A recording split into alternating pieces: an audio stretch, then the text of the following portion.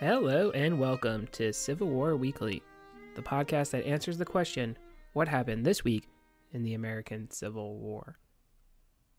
I'm your host, Tim Patrick, and this is episode 100, February 13th to February 19th, 1863. Last week, we had a lighter episode, but we did manage to check in on the situation along the Mississippi River. We had operations by the Union Navy to blockade the Red River, and also mentioned the formidable fortifications at Port Hudson. We had a brief rundown of some of the world events that we missed in 1862 as well. This week, we'll actually return to a world event with the French intervention into Mexico. But first, we have two smaller scale events we need to mention. First, let's head to Arkansas. Before we do that, though, just want to mention that the Patreon episode for this month of February here, it is posted.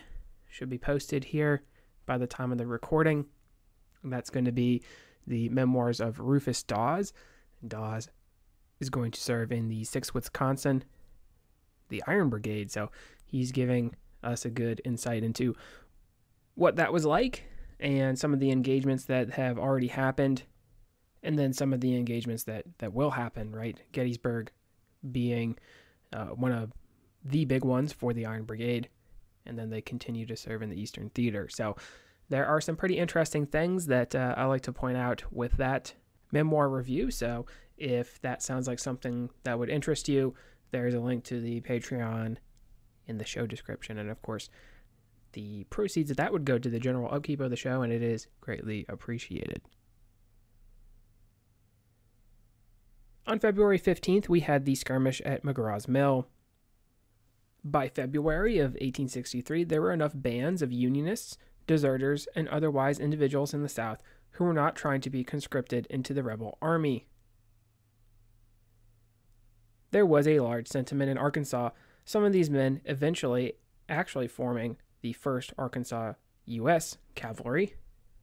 The 1st Arkansas would be especially adept as counter-guerrilla troops, and we're going to talk about those here in a future episode and what roles they play moving forward. We've already been at least briefly introduced to them in the Prairie Grove campaign.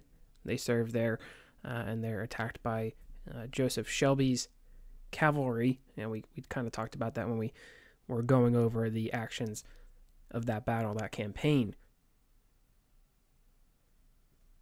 But one particular band of Unionist sympathizers were led by Captain Brown near a place called Arkadelphia. Now we're going to talk actually next week about guerrilla activity and irregular warfare in general. So this skirmish is in many ways a good preview of what we're going to talk about. Irregular warfare was not exclusively a Confederate tactic, which I think we will highlight well next week. Captain Brown and his men would take from the local civilians in order to be supplied. This obviously did not sit well with the Confederate Home Guard. Home Guard units from surrounding counties would converge on the Unionists and their camp. Captain Brown would form his men on high ground, conducive to defense, enforcing the Confederates to dismount, as well as decrease combat effectiveness by having either a 4th man hold the mounts. We've talked before about how that's a common role that the cavalrymen would play.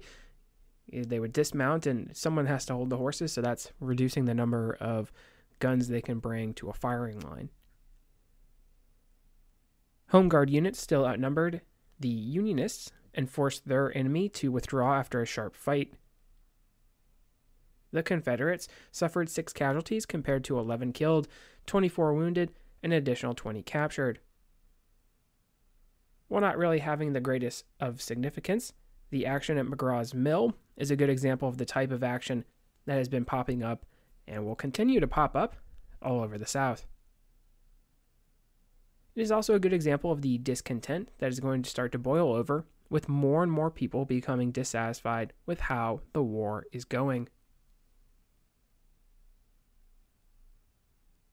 Also in February, between the 17th and 18th, we have the Cherokee meeting at Cowskin Prairie in Oklahoma to hold a council.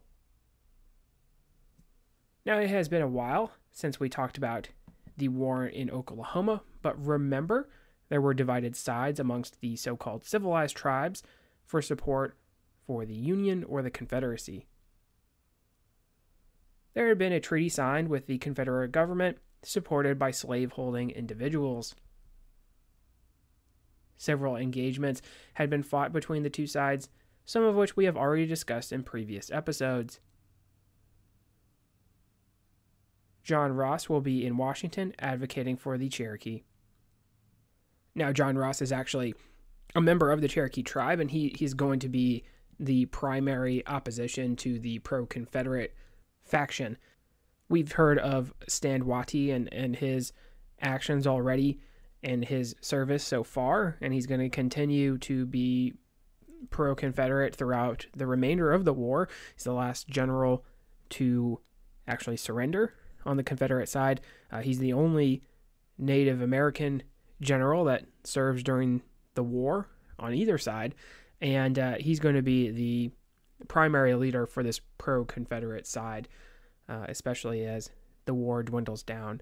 But just keep in mind, John Ross, he's more of a politician, so he's going to be in Washington servicing his people in that way. At Cowskin Prairie, mostly pro-Union Cherokee would gather and discuss future steps. These would include attempting to align more closely with the Union cause should the war continue to progress away from the fortunes of the Confederacy. It was decided by the council that the slaves in Indian Territory would be emancipated. We have some of the verbiage here.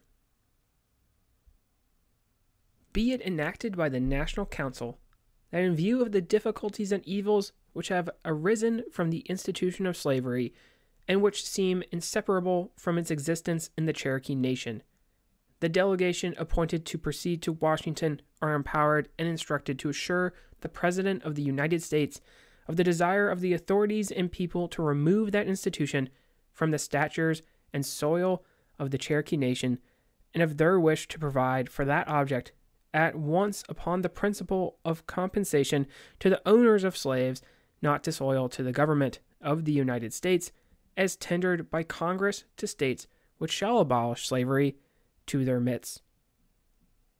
And in case the government of the United States accede to this proposition, the said delegation are hereby authorized and instructed to enter into an agreement with the government for the immediate emancipation of all slaves in the Cherokee Nation, and African slavery shall therefore be abolished and forever cease to exist in said nation. And therefore it shall be unlawful for any person to hold a slave within the limits of the Cherokee Nation. And any person who before any of the courts of the nation having jurisdiction in the case shall be found guilty of holding a slave or slaves shall be fined in a sum not less than $1,000, nor more than $5,000. And so any slave so held in bondage shall be forever free. Now, this does not affect the pro-Union faction as much because they were less likely to have slaves in the first place, right? The two sides would actually be at odds even after the conclusion of the Civil War, not signing a treaty until 1866. There would be continued debate over the fate of the freedmen within the nation, and this debate, unfortunately, would be going well past the end of the Civil War. Now, the other thing I do want to point out here is that this proclamation, shall we say here, it sort of gives the same deal that the federal government is giving across the slaveholding states that they occupy, right? It has been the goal of the Lincoln administration so far not to alienate these individuals, and being heavy-handed is not necessarily going to be the best way to do that, right? So they are offering compensation in lieu of having slaves. It's not the same deal that necessarily the rest of the Confederacy is going to get. But it is interesting to kind of point this out, and it's something that maybe we don't necessarily realize if we're just taking what we learned maybe in school, and that's usually the narrative, is that the war is about slavery and that's it. There's nothing really to talk about anymore about that, right? But it kind of evolves throughout the war. If the war had ended in 1862, things might have been different.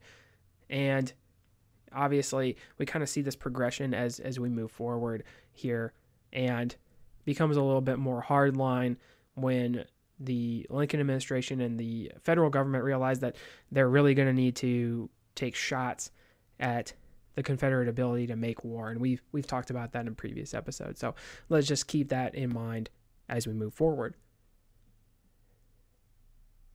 So we talked about the French intervention into Mexico during our Events of 1862 segment. I would like to get a little bit more in depth with that event because it has a direct correlation with events in the United States.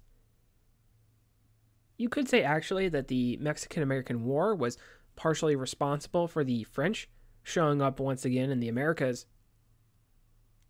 Remember that Mexico is able to gain independence from Spain partially because of the collapse of Spain following the occupation by the French during the Napoleonic Wars. If you're a student of the Napoleonic era, you know that Napoleon installs his brother to be the new king of Spain, so it is not something that works out for him in the long run. And actually, it's also interesting that there is a lot of guerrilla activity. There's a lot of irregular warfare that's involved with that occupation. So definitely is going to connect into some of the things we already talked about, and certainly going to connect into our episode next week when we talk about the guerrilla conflict during the Civil War. We talked about the Texas War of Independence and then the Mexican-American War in previous episodes. We also talked about the concept of manifest destiny. As you can imagine, a foreign occupying army moving into Mexico City, outnumbered, and then forcing a large swaths of territory away as a condition of the surrender was embarrassing to the Mexican people. There was a legit fear that the Americans would take away more land in Central America and use it for slaveholding purposes. Remember that James K. Polk, aka Little Hickory, was planning just such a move. Well, the 1860s are not that far removed from Winfield Scott capturing Mexico City, so there's still a concern that the Americans will come back and finish what they started. It's not like manifest destiny has necessarily gone away either. So there are some in Mexico who think that foreign monarchy is the way to go. This is coming from a more conservative angle, while there is a liberal faction as well in Mexico. If you remember Benito Juarez leading them, and we talked about that in one of our other world events episodes. These two sides would fight in a civil war, and it is going to be wrapped up a little prior to the outbreak of the American Civil War. But there are still these talks of foreign intervention, and Louis Napoleon is going to help provide an answer. Napoleon III, remember, is interested in reestablishing an empire, and it could be Asia, it could be Africa, and it could also be America, or it could be every single one of those places, right? Ideally. Now, his occupation of Algeria is not going well, much like Haiti did not go well for his uncle, so I personally question of the judgment of getting into another 1800s Vietnam. But there is an interesting opportunity.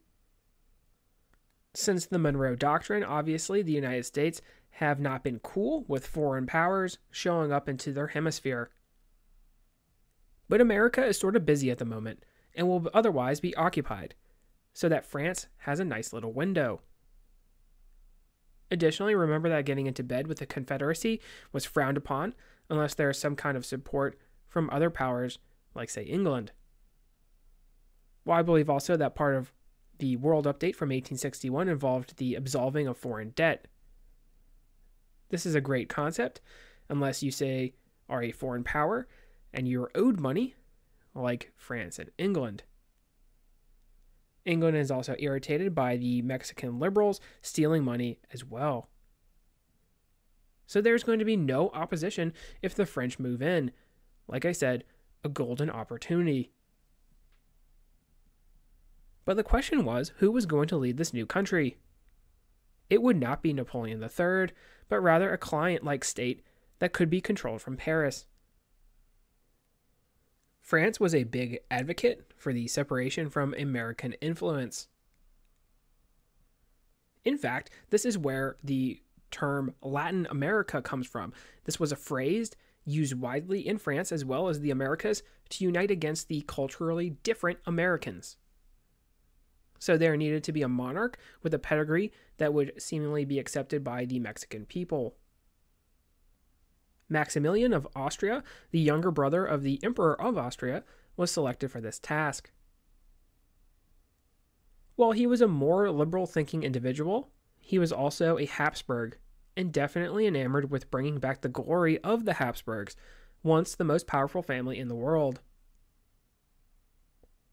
Maximilian was very receptive to the idea of becoming the new Emperor of Mexico, and he started to plan out the way in which he would govern, using ideas he had attempted to put into place while governing Italy, which had seen large amounts of insurgency, we should say. Here were the main problems, though. Support for a foreign ruler was going to be lukewarm in Mexico. In fact, the kind of individuals who would rally to the flag were not as savory.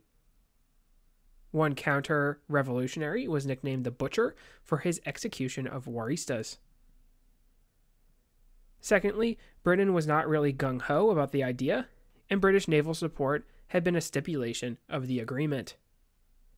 Napoleon solved this problem by simply not telling Maximilian, so problem solved, and the venture was put forward. Something else I do want to mention as well is that a lot of the individuals who are kind of stoking the flames of this, who are from Mexico, they have not been in Mexico. So that's another interesting thing that when researching, I came across, that these individuals were still living in Europe because obviously they weren't welcome under Juarez and his government.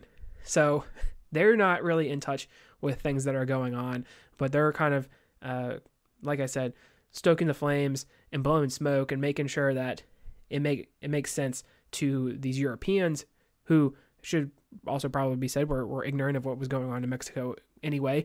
So it's going to be spun in a way in which this is all going to seem like one great idea. A French expeditionary force, supported by smaller amounts of Spanish and British forces, would land in Veracruz. They would get bogged down there and immediately start adding men to the sick list in the unfamiliar country. Reinforcements would have to be sent from France, but in total the expeditionary force would only be some 6,000 men, not a very large army at all. It's actually going to be far less, right? We talked about in the Mexican-American War, Winfield Scott has 12,000 men. And while that's not particularly a large army, and certainly the Mexicans could come up with more men than that, 6,000 is just not going to cut it. A plan was hatched to pick a fight with the Juarez government and then declare war. Rather than pick a fight, though, the leaders of the expedition actually signed documents recognizing the Mexican government. So that is definitely not part of the plan.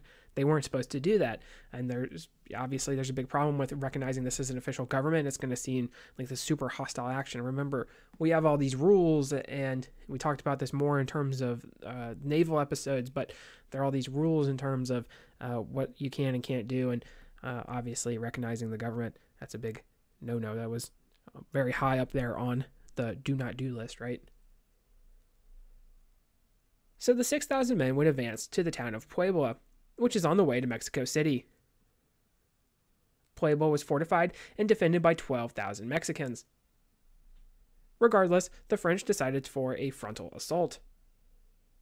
Well-placed artillery would repulse the attackers at the cost of some 476 casualties, a large number considering the small force. This victory at the First Battle of Puebla in 1862 is celebrated as Cinco de Mayo.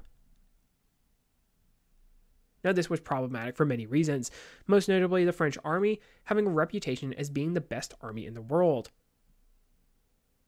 Remember how many of the officers in the Civil War would wish to mimic them. They had helped to win the Crimean War, and most recently had success in Italy.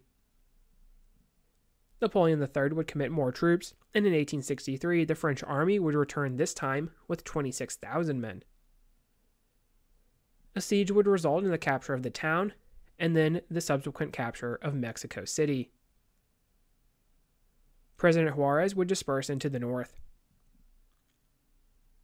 The French military would combine with imperialist Mexican forces in an effort to root out Juarez, campaigning into the fringes of the country.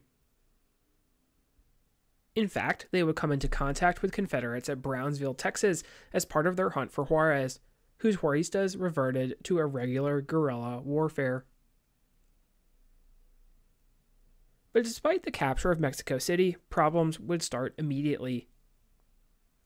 The clergy would clash with the French army, there being a definite divide between the conservative church and the at least more liberal approaches to the French. Remember they had some revolutions there, right? So they're not quite so conservative anymore. An example would be that the church would fine individuals who would work on Sunday without going to Mass and without getting the permission from a priest. So, as you can imagine, sounds almost medieval, right, in the way they're handling that. But despite not everything being sunshine and roses in Mexico, the emperor was on his way, following a kerfuffle with his brother where he renounced his claims to the Austrian throne, something that was deeply embarrassing to his goals of restoring the Habsburg dynasty. Maximilian would arrive in 1864 and take over his new empire, following the gathering of support by central Mexico. He would start to apply liberal reform and had generally good ideas, attempting to assimilate himself more into Mexican culture.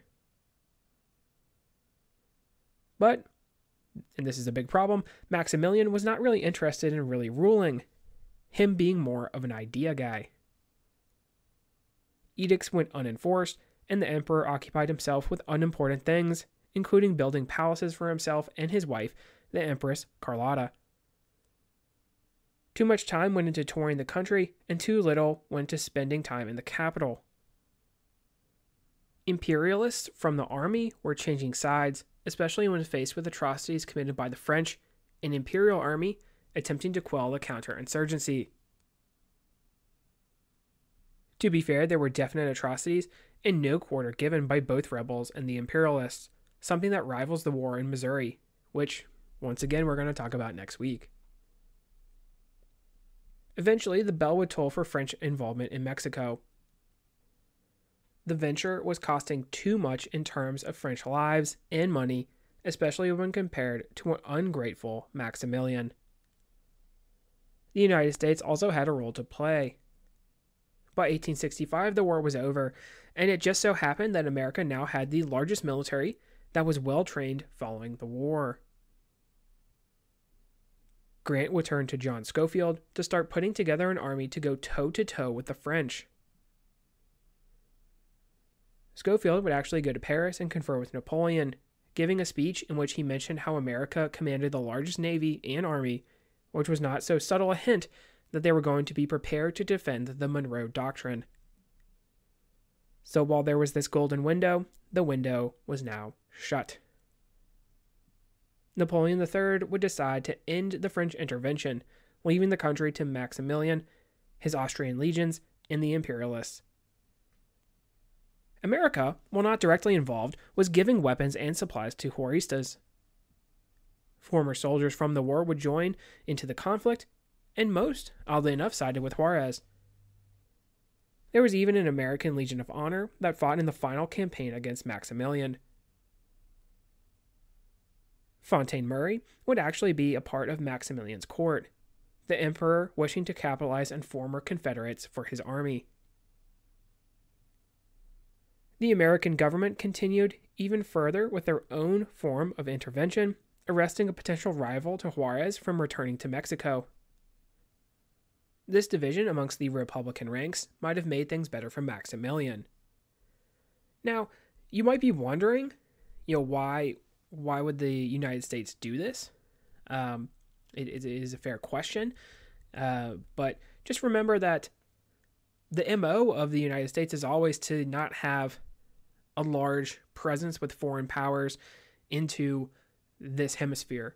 So it is always going to be a problem when there's a French puppet state on your border, directly on your border. That's a direct threat, right? Think about Manifest Destiny and how America is sort of going to be leading the way in terms of the Americas in general, right? And how some of this land might be reserved for the United States. And then on an even more base level, we should also point out that Napoleon III and the French were siding with the Confederacy. So they were almost directly involved with dividing up the country. So obviously you got guys like Grant and Schofield who fought for the Union Army, and all the other Union veterans who are probably not satisfied with the French at all. So there's all these factors that are going into the United States poking their nose and being involved in the conflict. Things would continue to get worse for Max. Despite delays in the potential withdrawal of French troops, there was no more backing from Napoleon III in a monetary sense. Imperialists went unpaid, and in 1866 the situation was so dire that Empress Carlotta traveled to Europe to plead the case of the Mexican Empire. Meanwhile, Maximilian pondered abdication and came very close to doing just that, but for conservatives convincing him otherwise.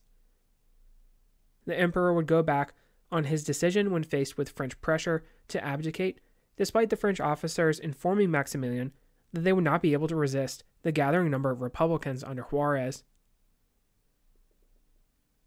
His hatred of Napoleon III would continue all the way until his death. I'll point out, too, that you kind of feel for Maximilian, right? He gets caught up in this scheme to place himself as being an emperor, and he gets all these promises from the French, and it's not even his idea, right? It's not like he came up with it, but the French are backing him. Napoleon III is like, I got you, I got your back here, and then all of a sudden he doesn't. And it is also interesting on the flip side of that things went fairly well for his early reign, and if there had just been a tighter control, if there had just been more pressure applied to try to bring Juarez in, or maybe even certain decisions go the other way. It's always this kind of what-if battle with history, right? But I think there's enough of a positive when he first came in where things could have turned out very differently if there had just been different decisions made. So it's just interesting to think about. The French soldiers and many of the foreign volunteers would go back to Europe, leaving the imperialist Mexicans and a small number of Europeans to square off against 3 different armies. After campaigning personally, Maximilian and a majority of his supporters were trapped, resulting in a siege. Breakout attempts would be unsuccessful, eventually leading to a betrayal where Republicans would enter the town. The emperor was captured, Mexico soon falling under overall Juarista control. There were actually several escape plans for the emperor, but Maximilian was as indecisive at saving his life as he was with ruling the country. As a result, he would be executed in 1867. But here we can ask what the significance was compared with our story. The Civil War was the reason the French felt that the time was right for intervention, but it was really the last true challenge to the Monroe Doctrine from Europe. Reunited, America would start to emerge as the power and expand with imperialistic fervor, with their own interventions and occupations into Latin America. And that could be something that we talk about maybe once our narrative has concluded. We can get more into that. It's probably something that not very many people know about.